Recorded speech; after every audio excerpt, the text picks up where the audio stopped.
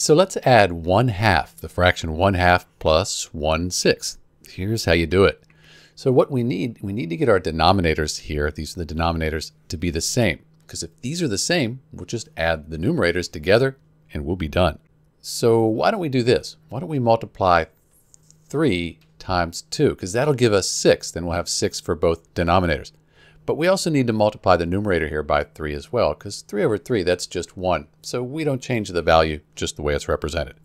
Now, 3 times 1, that's 3. 3 times 2 is 6. And 3/6, that's the same as 1/2. They both equal 0.5.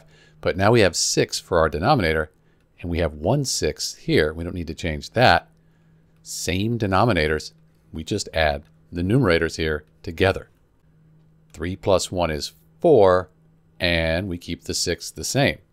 So 1/2 plus 1/6, that equals 4/6. And we can actually simplify this further. These are both even numbers. We could call this 2, and then divide 6 by 2, we get 3. So 4/6, that's simplified down to 2/3. In answer to our question, 1/2 plus 1/6, that equals 2/3. This is Dr. B, and thanks for watching.